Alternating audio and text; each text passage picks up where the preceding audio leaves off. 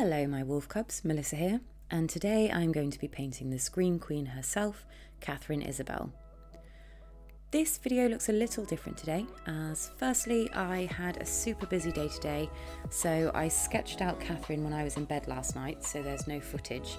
And secondly, I bought these new multimedia pads from Arteza, and they're great, but I didn't read the sizes properly, and I thought it was closer to A4 than A3. I was mistaken, and now I have to film from a different angle or you can't see what I'm drawing. I guess that means I have to actually wear trousers when I paint now. So the colours I'm using today are vermilion red, orange yellow, mid yellow, grey and Mars black.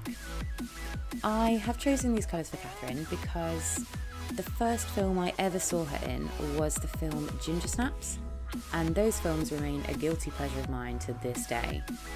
But I just remember her gorgeous red hair and thinking, wow, who's this stunner? So I chose colours that reflect that impact she had on me all those years ago. As Katharine has those beautiful bright green eyes, I chose to paint her eyes grey instead of the usual black. I feel it looks more like her than if I had done them in black.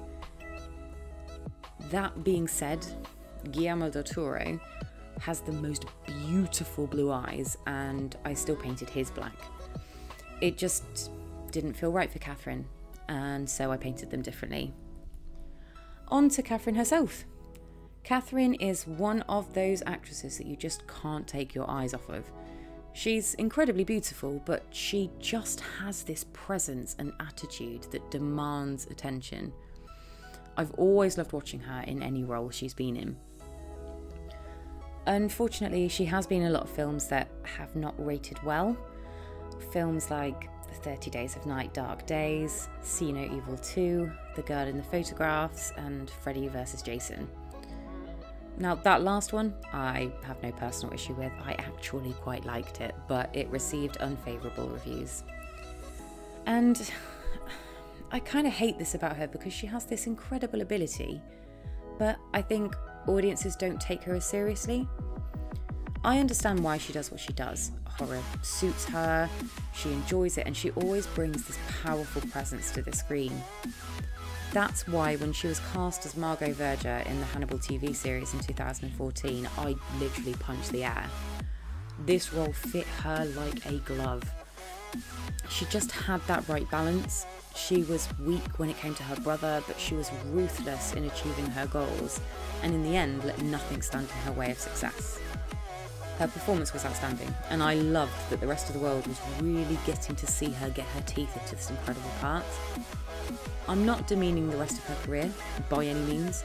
Her performance in everything she has ever been in is exemplary, but sometimes the overall film didn't turn out well, and that often means exemplary actors get overlooked. So I hope that she gets cast in way more. Goodness knows she deserves it. Katharine, I love you, but I couldn't remember if your name had an A or an E in it, so I had to Google it here. Sorry.